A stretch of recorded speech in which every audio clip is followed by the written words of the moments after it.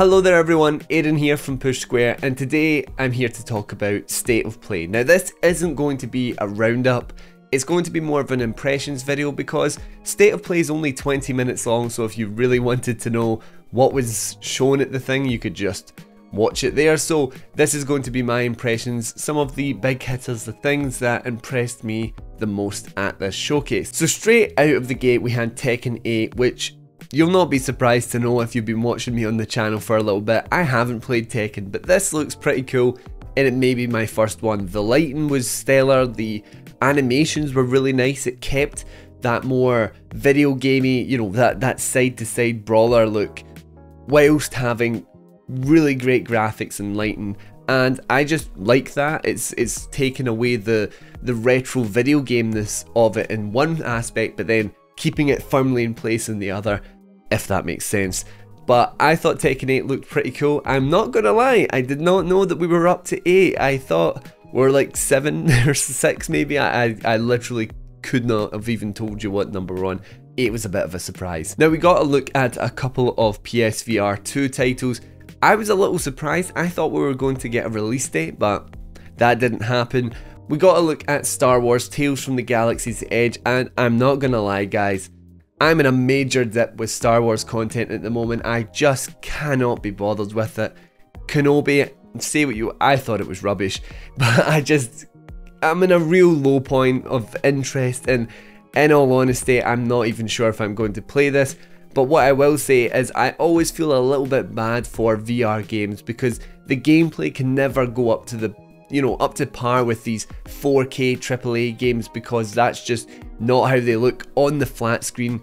But when you're actually playing this, having played quite a lot of VR in the past, I know this is going to be an absolute looker.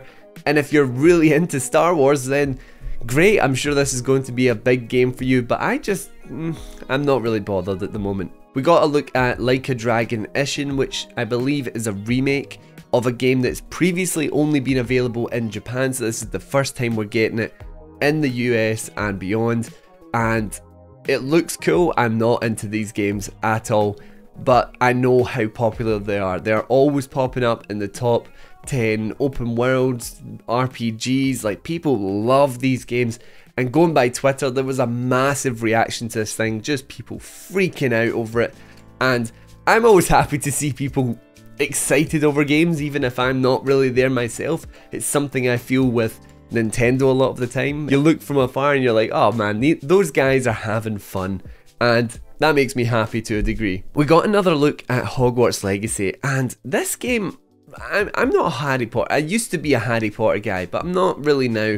So this game isn't like high up for me or anything like that. The thing that surprises me is I feel like this game would be really easy for them to just fully go out, like show how big an RPG this is. Like just release 10 minutes of some coordinated gameplay of you going through Hogwarts and out to the dark mystical forest or something, like a wee bit of broom flying, all of this. It would be really easy, but for whatever reason we've just been getting these trailers that don't really do much for anyone. Of course this time was slanted towards PlayStation users, showing an exclusive quest that we're going to get, but still I just feel like these trailers have been showing the same thing over and over again, and to me it's getting to the point that it almost looks a little boring. I'm starting to question whether it's, you know, the game that people hope that it is actually there. Let me know down in the comments if you feel the same. I feel like they could be doing a better job of showcasing this game, but maybe that's just me. One of the most chill looking games, well I say chill, it started out looking pretty chill, was Pacific Drive. This is a sort of indie game.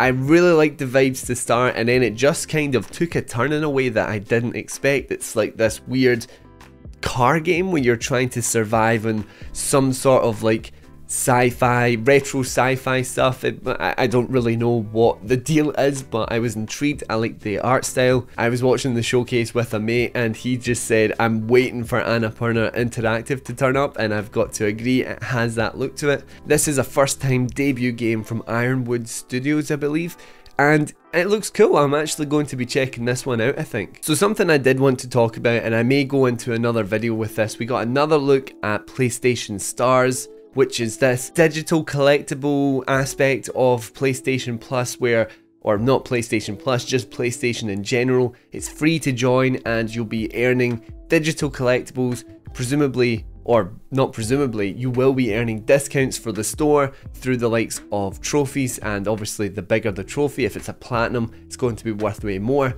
The whole idea of this is cool and I'm totally behind it from the perspective of just adding something else for the players that love to delve into, you know, put the time and the effort into games.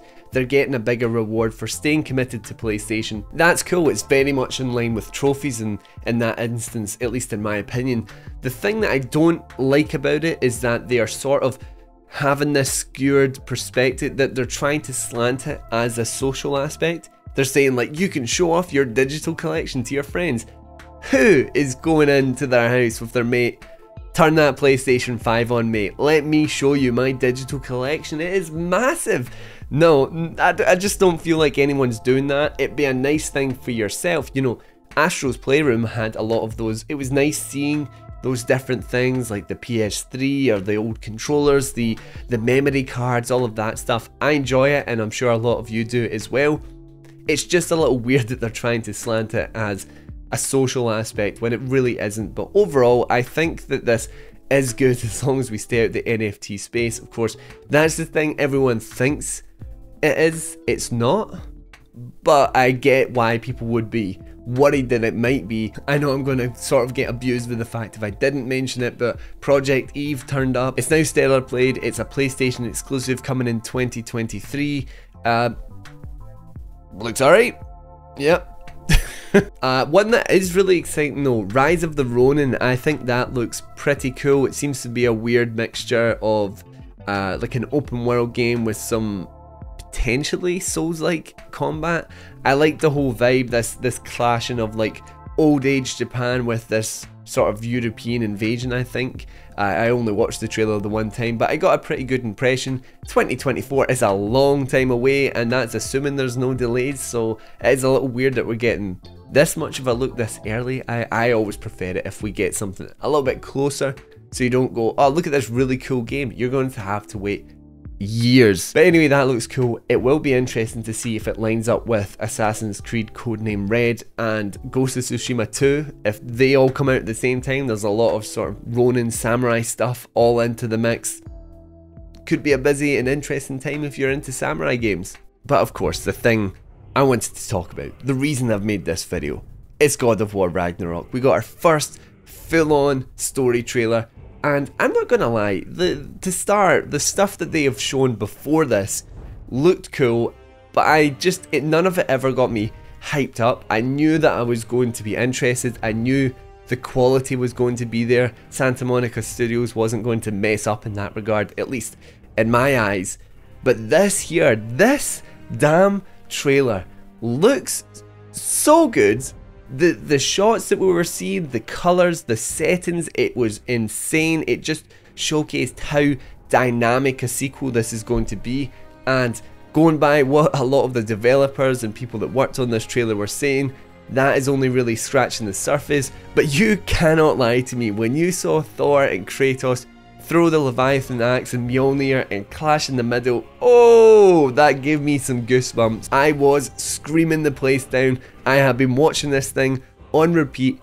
I might actually make another video delving into that trailer a bit more, so let me know if that's something that you're interested in. But woo, this trailer, I cannot wait. 9th of November, please hurry up. I need this game in my life. And just as a little additional thing, we also got a look at this limited edition PlayStation controller. I think it's rubbish, to be honest. If you're going for God of War, you're saying limited edition. I'm half expecting something that's a bit more themed, maybe feels a bit different, you know, the texture's different, not just a blue and white controller with a logo on the, you know, I could probably print that logo off and put it on myself. Just feels like a bit of a waste, in my opinion. But anyway, guys, thank you for watching. Let me know what you were thinking of this state of play. I personally prefer these over the, you know, the last one we got was Gamescom. It's way too long, 2 hours full of games.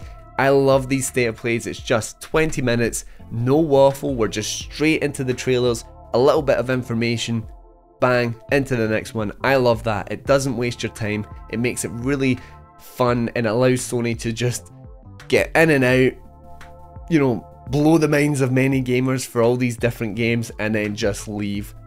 That's awesome. I love it. So let me know what you think, and as always, thank you for watching. Remember to like and subscribe to the channel if you're on the hunt for more PlayStation content just like this, and I'll catch you next time on Push Square. See ya.